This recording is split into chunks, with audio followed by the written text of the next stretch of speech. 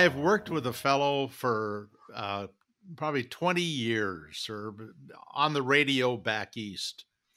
Maybe not quite that long, but we've been working together for a long time. And he has me on his show this morning. It's pre-recorded. It airs on an NPR station. And we're giving away our book for free, the PDF version, to all of his listeners. And he has given the address, paulmerriman.com//sign up. And so he says, now you're going to have to sign up in order to get this free PDF. He wants to warn people that that's part of the deal. And so they're going to need to give the email. Well, what he says as he's at the very end of the show to really get people to come sign up, he says, all you need to do, paulmerriman.com/sign up, give them your social security number. I said, no. God's honest truth. And I told him, I said, I'm going to tell people that happened because it was so funny. Of course, these days. I'd like that as a promotion. Let's see how many people will give us their social security number. And by the way, while you're at it, if you could throw in your birth date, that would be helpful. Oh, yeah, by the way, that's what I mentioned too. So no, we only asked for the birth date.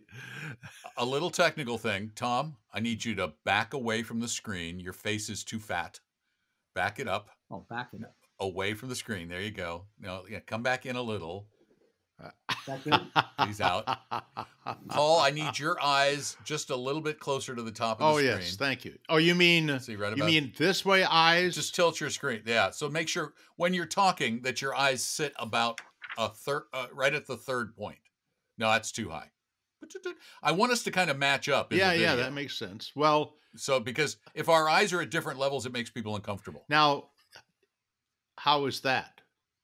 Should I get up and turn that light off that's over my head? Yes. You can move your computer back if you don't want to move you back, Tom. It just means you have a fatter head than the rest of us. So it's kind of like you're like, I'm the ogre, and they're the little people. How's that? Okay, now, Paul, tilt screen. Tilt this way? Tilt. No, yep. Right there. Tom, who knew Don would grow up to be a floor director? Huh? Finally found a job for him. Good job. We look marvelous. Marvelous. Well, if we're all in our places with bright, shiny faces. Now, just to clarify, we're doing 3 different topics today, right? Each party is bringing a topic to the party, right? It's the main topic is debunking 3 big money myths. Okay, what are those 3? What are the 3 myths?